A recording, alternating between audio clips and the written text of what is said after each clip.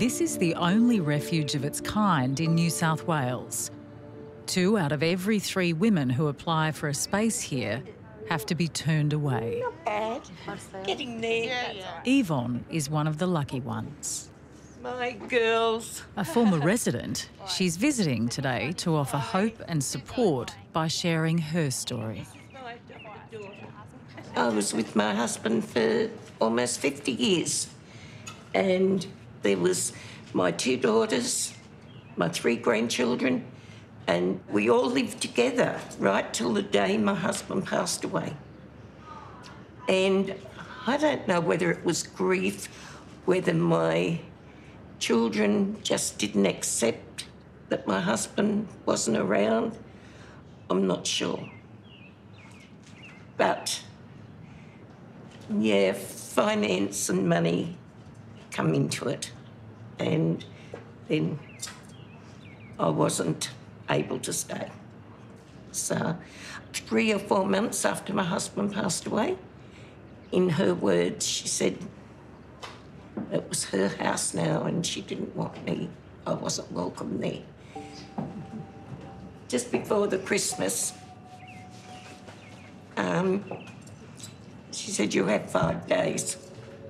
No, I packed everything I could and put into storage what I could. And that was on the Monday, I asked her if I could sleep on the lounge on the Sunday night. And then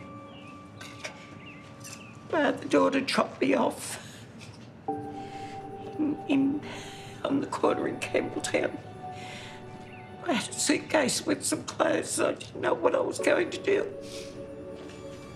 And the biggest memory I've got is I'd read my little grandson. He was 8. When I got dropped off, he was hanging out the window and he said, come and get me, Nana. Don't forget to get me.